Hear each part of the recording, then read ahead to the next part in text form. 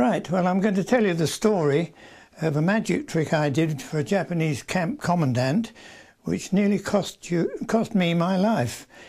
The whole object of the trick, as far as I was concerned, was to get hold of an egg, because that was weeks of pay to buy an egg. We never had eggs.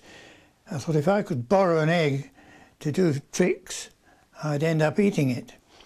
And the Japanese camp commandant who asked me to perform, I told him, I can't do anything, I have nothing to do it with. So he said to me, you speak, which was as far as he got, I think, to saying, what do you want? So I said, an egg. And I knew if I did a trick with an egg, I'd end up eating it. So he wrote a chitty out and told me to take it to the cookhouse, Japanese cookhouse.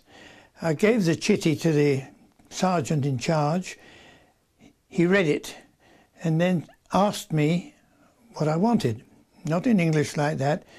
He just sign language, what do you want? So I thought to myself, well, it can't possibly say one egg. Otherwise he would have given me one egg. And being quick-witted about it and food on the way, I said to him, 50 eggs. And he gave me 50 eggs. So I went straight back to the hut and we made a 50-egg omelette and we ate that.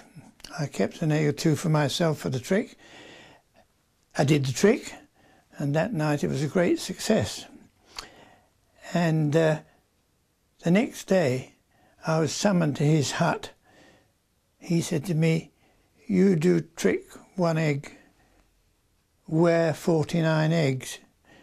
And as quick as a flash, I don't know where I got the inspiration from, I said, your show was so important. I was rehearsing all day. And he nodded and let me go. I was quite certain my head was going across the floor, and I think to this day that he probably knew that I was lying, but it was enough to save his face because we had been on fairly good terms. But this is the trick I did. I took a silk handkerchief. In that case it wasn't silk. I just got him to lend me one and I waved it up and down like this. As you can see, while I'm waving it up and down, it gets smaller and smaller. He was watching very intently. Of course, they love magic.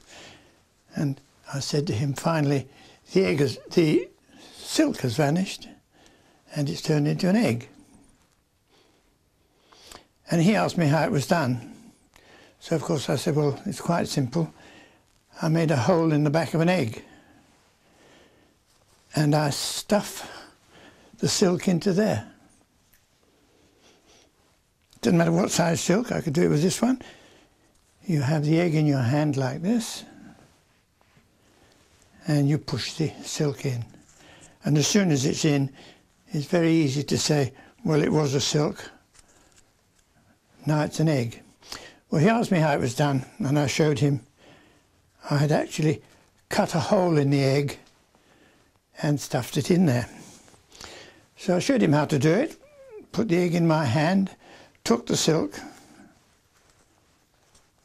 stuffed it in, and there's the egg. And I said to him, of course, you don't want to let anyone see the hole in it, so you turn it round like that. And if they still don't think it's a real egg, you just break it like that, and to show that it's a good egg. That's the trick that nearly cost me my life. Thank you.